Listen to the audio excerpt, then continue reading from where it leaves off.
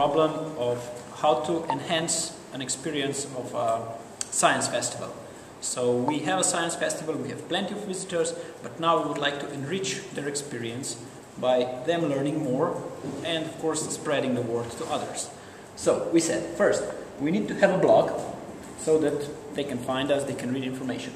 And this blog should be accessible by smartphones because people will be out and about over the cities. They don't have Wi-Fi, probably not. So it has to be smartphone okay, approved, so it should look okay on a smartphone. An essential component is video and audio. We should put videos, audios of things that are happening on the festival, perhaps short, very short interviews. Did you find this okay? What did you learn? What do you think? Things like that. All of this we tweet about so that people can quickly find relevant information. And this one I think is very important. We didn't really, it's only one point because it's easy. We link generously. For example, if we have an event, there's a presenter, he shows a couple of very cool hands-on experience.